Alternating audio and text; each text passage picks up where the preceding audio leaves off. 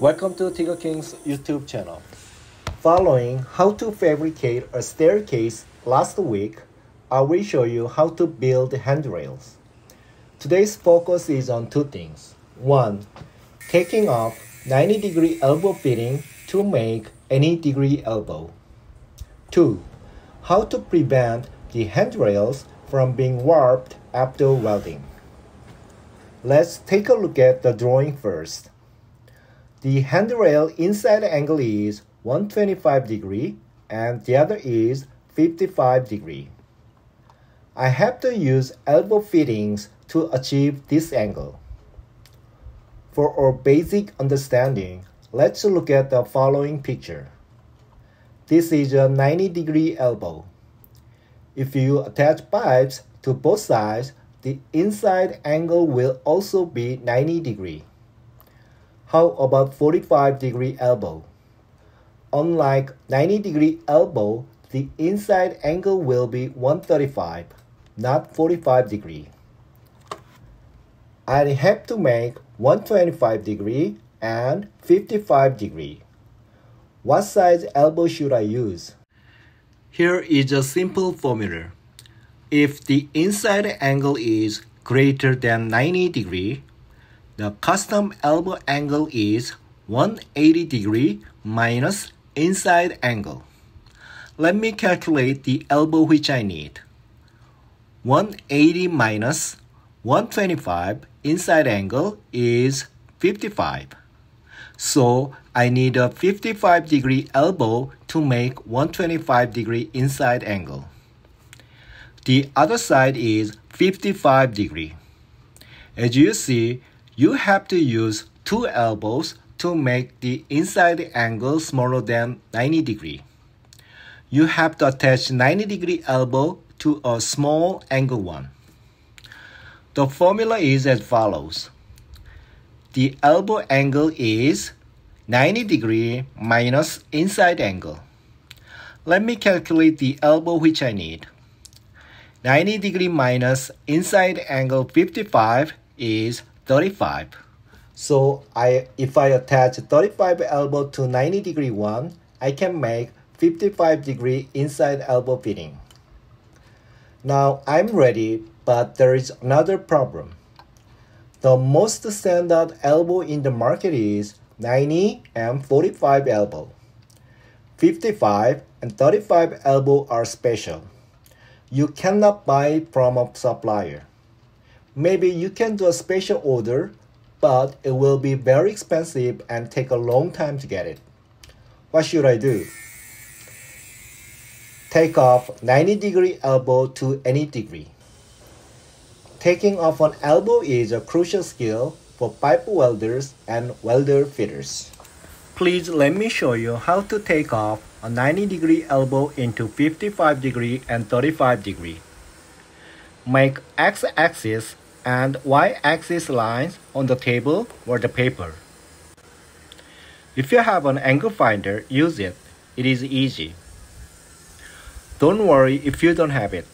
We can calculate. Mark a point on the x-axis anywhere. I marked 3.5 inch. Here is the formula for dividing a quadrant at 55 degree. Tan 55 degree multiply 3.5 is 4.99. Round up to 5. Mark a point at 3.5 x-axis and 5 y-axis on the quadrant and draw a line connecting the origin point. This will divide the quadrant into 55 degrees and 35 degrees. Next, place the elbow on the laid out line. Both ends of the elbow should be aligned with the x and y axis and straight. Lay a square along the diagonal line and mark the elbow outside. Next, mark inside. To mark the top and bottom of the elbow, I place the steel ruler on the top of the elbow. Align each edge to the diagonal line using eyeballs and mark on the elbow.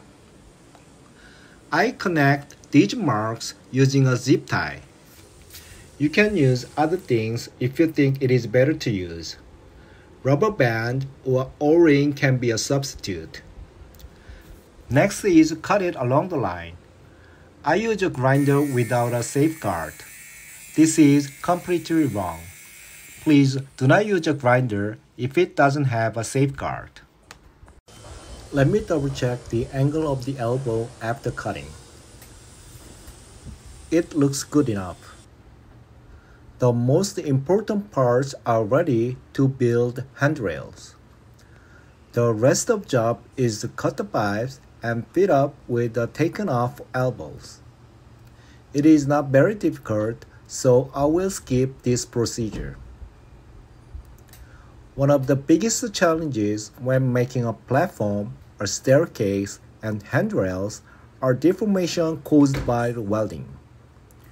In particular, a staircase and handrails are high traffic, so it's crucial to keep them straight after welding.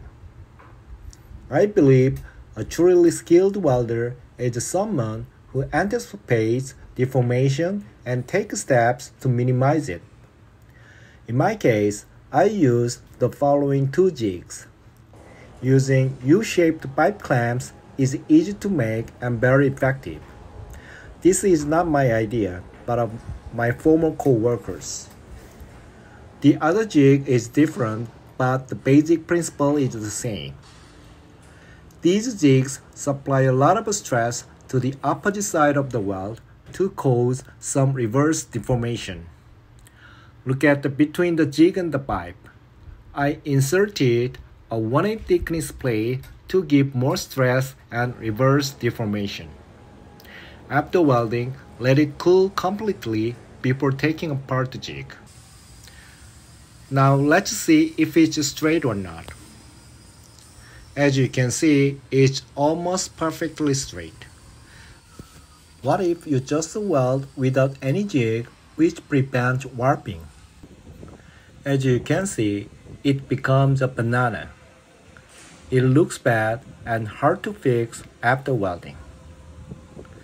This is the difference between good welders and so-so welders.